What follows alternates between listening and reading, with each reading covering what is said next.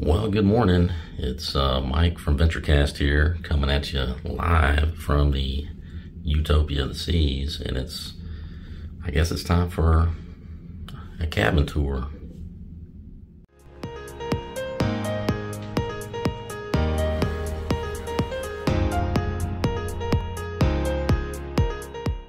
Well, all right, folks, this is cabin 8514. It's an interior, so this will be a quick cabin tour, but we'll start right inside the door.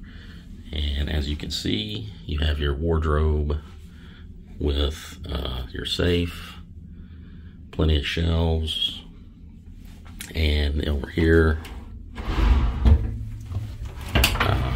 one good thing is plenty of hangers. And then over on this side, we have the bathroom, and go ahead and show you the inside of there. And they kind of, hey there, they kind of skimp you on the shelves because you only got these three.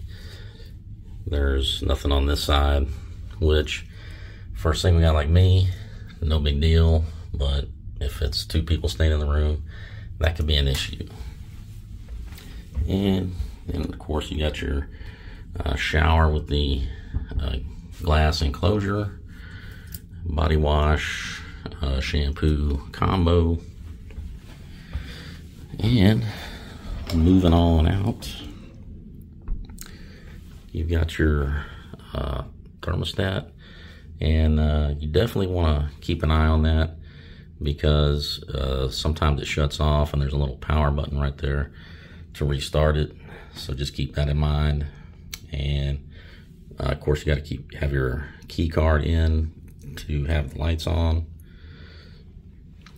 And then you have a little seating area with a full-length mirror. And then over here, you have your flat screen TV.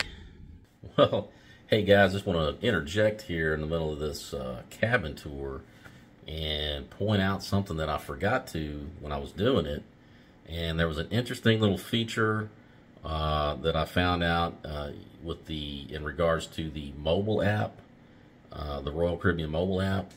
And you can actually use the mobile app to, control your TV. So, in other words, if you're laying in bed and you forgot that the remote is on the other side of the room and you don't feel like getting up and you've got your phone handy, you can simply open up the Royal Caribbean app, and I believe it's there's a little tab that says cabin or stateroom, and you hit that and it'll bring up a remote control on your phone that you can use to change the channels, go to navigate the menu, volume, all that, on, off.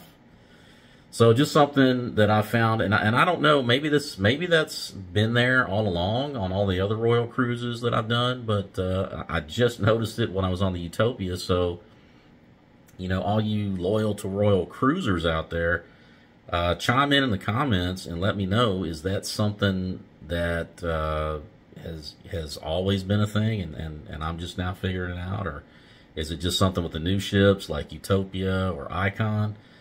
Let me know. And just like I said, I just wanted to point that out before, because I forgot to highlight that in the cabin tour. But that's all I got, so let's get back to the cabin tour. With a little dresser with your little breakfast menu thing that you hang on the door. And here you got your hair dryer, and down below, fridge, and over here you got your little vanity area with plenty of power outlets, USB ports, and last but not least, you have your bed, which As always, you know, if you need to, you can divide that into two twins, and on each side there's a lamp with a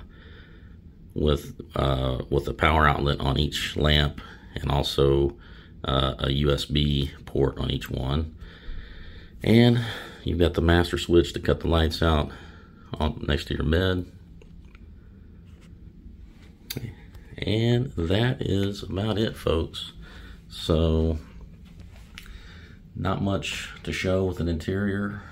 It seemed like it had, you know, for an interior, I've had other interior cabins, and this one definitely had what seemed a little bit more spacious, and a lot of modern, you know, upgrades. So that's going to do it. Let me know in the comments if you have any questions. If there's something I didn't cover, you got questions about it, let me know. If you like this kind of content, consider it a thumbs up on the way out. If you're new to the channel, please consider subscribing. It's absolutely free. It helps the channel grow, helps push the message out to the masses, and I greatly appreciate it. And with that, I'm going to close this video. Hope you're having a good day. Hope you're enjoying whatever it is you're doing, and I will see you on the next video. Take care, everybody.